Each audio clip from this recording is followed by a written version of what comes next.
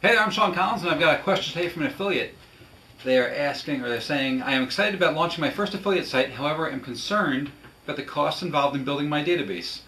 I understand that co-reg partners may assist in reducing the costs, but I'm still worried about the outgoings that will end up being more than my incomings during the first few months. And to that I would say, start small. You're not going to, it's not really rational to think that affiliate marketing is different from any other business where you can just jump in there and just boom, you're going to have a gigantic business. You have to be patient.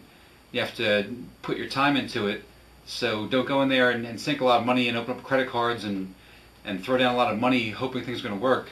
Just go there and build things up organically if you don't have the money, and just make it happen. Just spend more time than you do money at first and see how it goes. Test things, but don't go out there and just think you can just make it all happen really quick, because that's just not really the way it works. It's really a big time investment, and it's essential to test things, test them often and never stop. So hopefully that helps, and sorry if I dashed any plans by giving that advice.